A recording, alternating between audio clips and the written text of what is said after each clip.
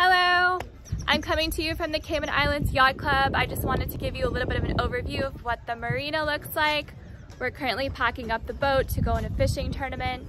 And so one of the great things about spending time and living in the Cayman Islands is that there's a lot of fishing tournaments, a lot of people have boats, and so oftentimes you get invited to do activities out on the water, and there's a huge boating community. So their fishing places here include like 12 Mile Bank, 20 Mile Bank, and other places. There's Stingray City and Rum Point, which are really fun to go to out on the weekends, and so everyone, a lot of the times, will take their boats out and have a barbecue and have drinks and have music playing and socializing. So if you do spend time in the Cayman Islands, I'd highly recommend going out on the water and experiencing life out on the water, because the Caribbean is one of the best places to be, and there's a lot of great people here. And so in the distance close to this marina, there's a lot of nice restaurants.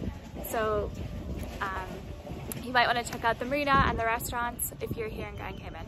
All right, bye for now. Bye.